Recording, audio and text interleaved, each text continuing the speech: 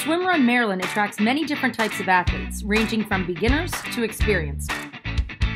Athletes can expect to alternate between swim and run legs of various distances.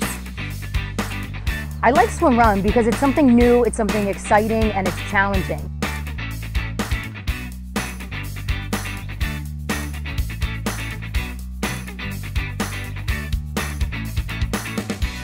SwimRun Maryland is one of my favorite courses. I love it because the run offers a little bit of everything. You've got some hills, some trails, some flats.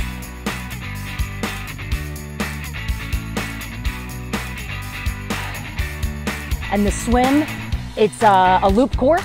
No way you can get lost. It's just overall a wonderful swim.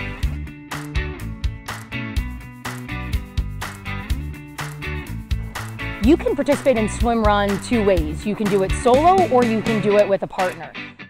When you compete as partners, you have to stay within 10 meters of each other at all times.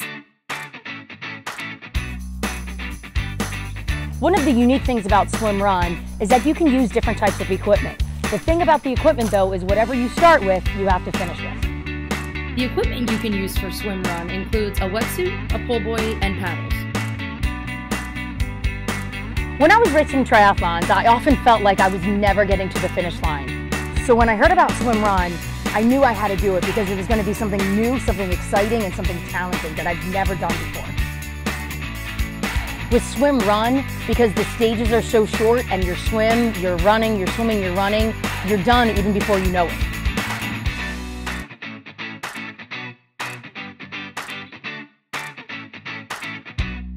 If you've been doing triathlons or multi-sport for a while and you're looking for something new, I challenge you to escape the ordinary and try SwimRun Maryland.